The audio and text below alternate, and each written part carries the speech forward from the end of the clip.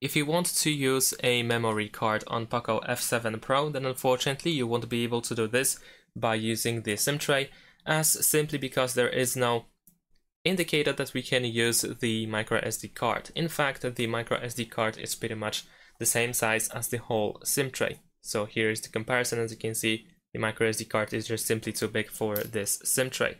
However, we can actually use memory card if you have a memory card reader. Now, in my case, I have this huge memory card reader.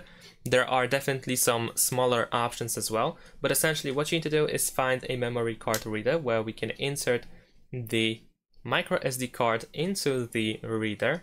So in my case, I do something like this. And then with the USB-C cable, I connect it to the phone.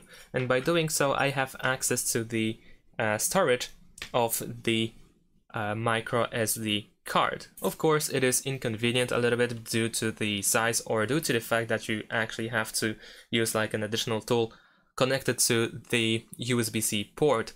But it is still a way to have an additional storage that can be plugged and unplugged pretty easily. And that's it. Thanks for watching. Leave a like and subscribe to my channel, and see you in my next videos. Bye.